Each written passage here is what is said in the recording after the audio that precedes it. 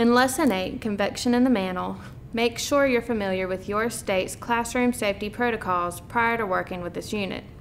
I work in North Carolina, and our safety protocols prohibit students handling fire. Therefore, I have modified Lesson 8, Convection in the Mantle, to include a teacher demonstration and student observation instead of a hands-on experience. This will also give you the opportunity to properly demonstrate how to fill the glass bottle with convection fluid.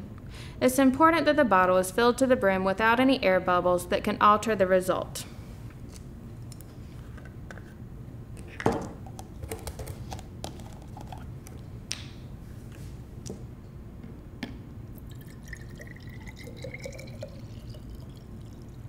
When you're filling the bottle, you want to make sure you get as close to the top as you possibly can.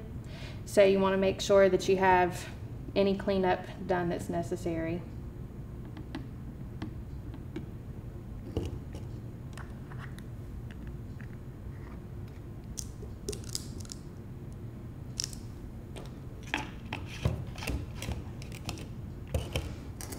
And then whenever you set it up,